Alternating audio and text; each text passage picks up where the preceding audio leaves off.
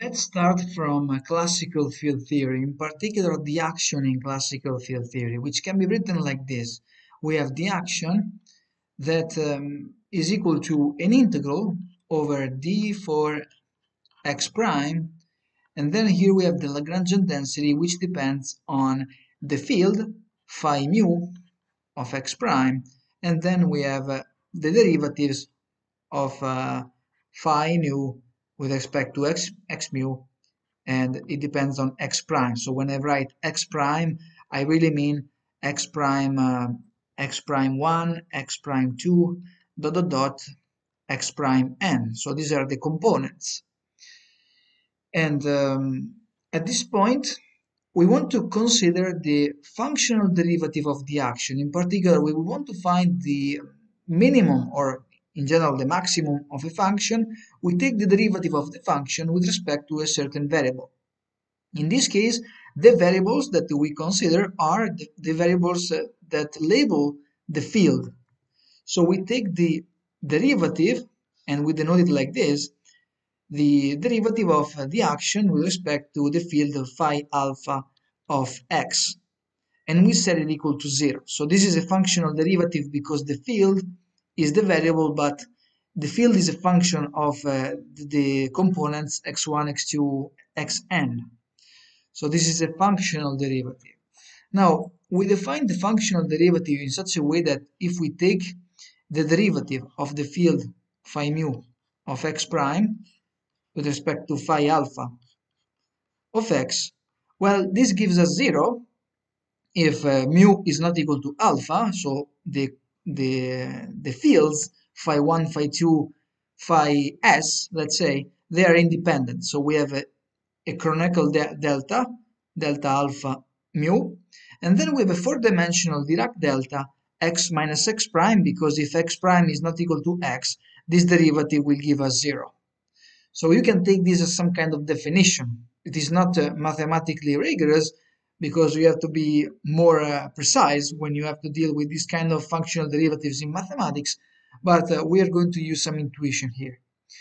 Now, I want to also take the derivative, the functional derivative, d over d alpha x, of the derivative, the partial derivative d mu phi nu of x prime.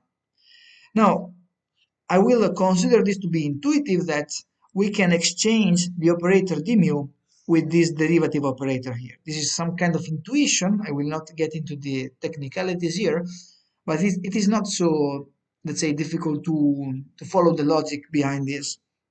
So here we have the partial derivative d mu, and then we have the functional derivative of phi nu of x prime with respect to phi alpha of x. Now at this point we can use this formula here.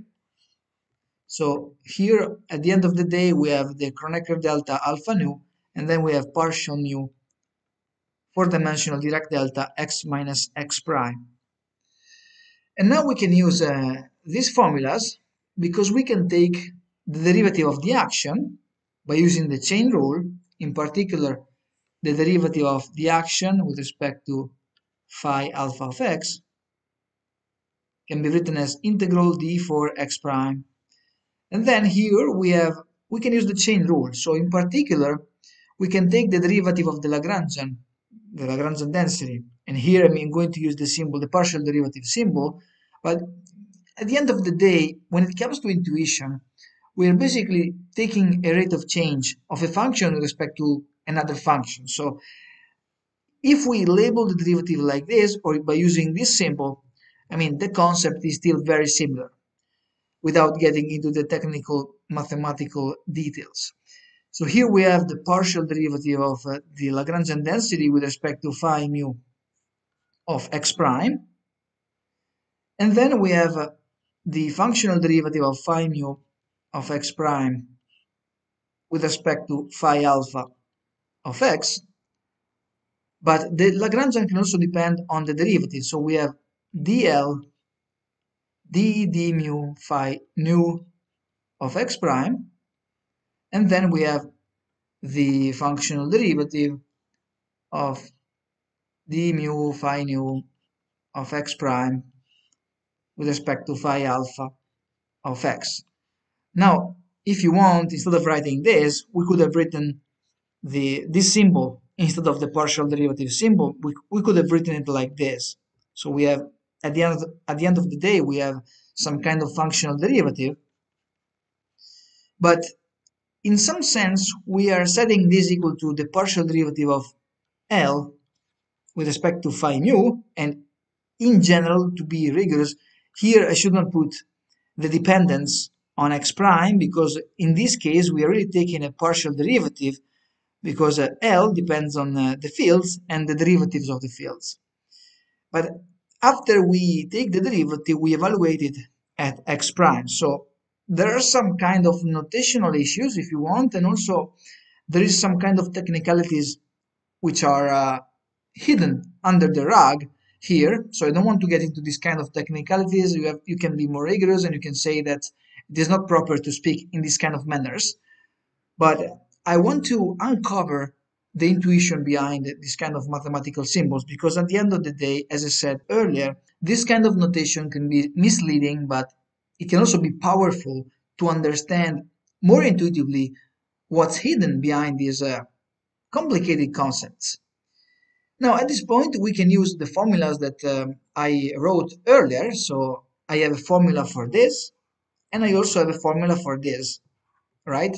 So I can substitute the formulas, and I can rewrite this integral like this, integral d4 x prime.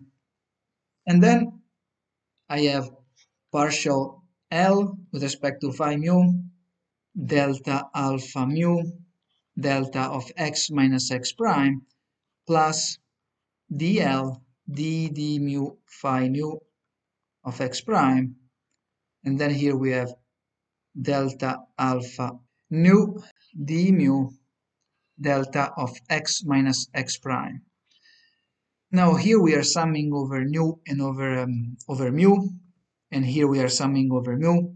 In particular, let me change the two indices nu and mu here, because they are just dummy indices, and I can call them whatever I want. I can label them whatever I want. In particular, I want to call mu in a different manner. I want to call it nu, and I want to label nu here as mu. So I want to simply change the roles of these two indices. I will still get the same thing because, as I said, they are dummy indices. At this point, I can also integrate this second term by parts. And when I integrate by parts, this partial derivative will appear in front of this term with a minus. There is also a boundary term when you integrate, but if you think about it, when you take the variation of the action, for example, you always keep the quantities on the boundary fixed. So the quantities that are on the boundary, they are fixed and they vanish when we integrate here by parts. So let me do it here. I have minus d nu like this, and I get rid of this d nu. So at this point, you can see that I can factor out of this parentheses this Kronecker delta, because it appears on both terms, so it multiplies both terms, and also the Dirac delta. So basically, I can evaluate whatever multiplies the Dirac delta at x equal to x prime. So I can take it out of the integral, and I can carry out the integration over the Dirac delta. And when I integrate the Dirac delta over R4, I get 1. So at the end of the day, what I get here is dl d phi mu minus d nu dl d nu phi mu, and this multiplies delta alpha mu. So if you want, you can change this mu to alpha here, and alpha here. And if you recall, we have to set the functional derivative of the action equal to 0. But what is this? Well, this is just the Euler Lagrange equation, or in particular equations, because there's more than one equation, since we have this index alpha that goes from 1 to n. On the other end, we have 4 components, x1, x2, x3, x4, and each one of these fields depend on four components: x1, x2, x3, x4, which is the way in which I have written the integral with the four-dimensional differential, d for x. Otherwise, I could have written dkx if we had k components of space or space-time.